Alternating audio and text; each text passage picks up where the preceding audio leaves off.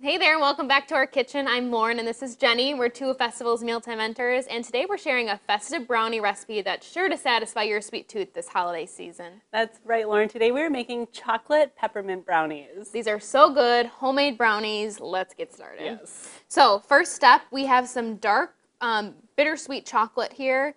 This is just baker's chocolate that we have cut up into smaller pieces. We're going to add about 2/3 of this to our bigger bowl here. And then we're going to add in some butter that we've kind of cut up a little bit. And then we are adding this bigger bowl to our homemade double boiler over here. So we have some boiling water. And essentially this is just going to help melt the chocolate and the butter together. If you didn't want to go through all this, you could definitely use a microwave, put it in for 30 seconds, take it out, stir it, and keep doing that until it's melted. All right, so while we're waiting for the chocolate and butter to melt, I'm going to go ahead and get started on the base of our brownies. So we have just a little bit of brown sugar and then some egg as well. Oop. And I'm just going to give this a good mix together until it's well combined. So wait for Jenny to mix that together. Wait for our chocolate to melt. All right, this chocolate is nice and melted. Looks So I'm going delicious. to remove it from our heat here. Yum. Then I'm going to grab this, put this here. If you want to lift the bowl, I can scrape it into here. Yep. Oh, Oh, beautiful. yum. So much chocolate, Yes. so delicious. So we're putting it into a separate bowl because this needs to cool. Yeah, we want to let it cool before we add it into our egg and brown sugar mixture. All right, so our chocolate is cool enough to add into our egg and brown sugar mixture. We just want to make sure it's cool so that it doesn't cook the eggs. Yes. And once that's in here, I'm going to just start whisking it until it's like nice and thick and glossy. Perfect. And while you're doing that, I'm going to move on to melting the next chocolate, which this chocolate is for our chocolate swirl on top. So this is a peppermint swirl that we're making. So we have just a little bit of peppermint extract adding to our chocolate. And I'm putting this back on our homemade double boiler. And just need this chocolate to cook, melt with our yummy peppermint extract. All right, this looks nice and thick and glossy, so I'm going to go ahead and add in our flour and just a little bit of salt and mix that until it's just combined. I don't want to overmix it. And Lauren, your chocolate looks Yes, good. it smells amazing. Can you smell the It smells like Christmas in here. peppermint?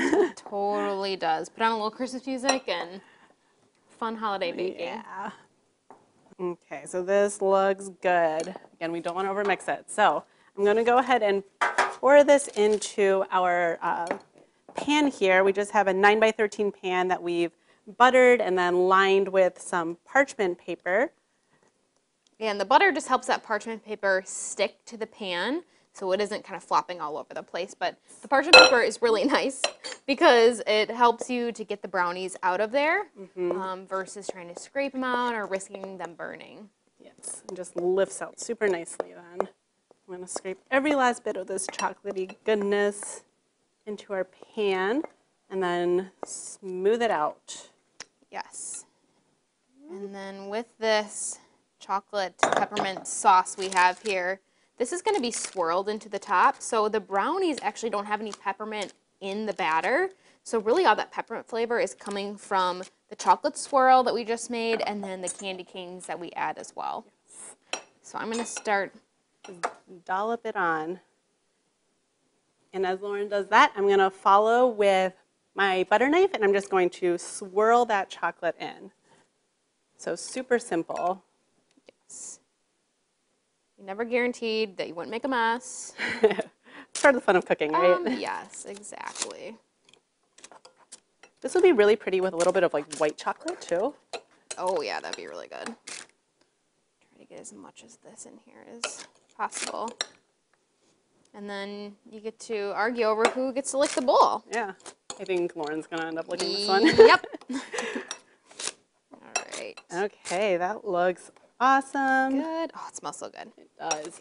Okay, so now we're going to get this into our oven. It's going to bake at 350 for 15 minutes. After 15 minutes, we'll take it out. The brownies won't be done quite yet, but we'll sprinkle it with our crushed candy canes and then return to the oven and bake for another 10 to 15 minutes until they're done. And then you want to let them cool completely before cutting them because they are so fudgy, they'll fall apart if they're still warm, which isn't a bad thing. But when you're like presenting it for a party, you definitely want to make sure they're intact. Yes, they're very fudgy, as you can see, and we just can't actually wait to try them. All right. So good. Oh my gosh, they just melt in your mouth. Perfect for any occasion.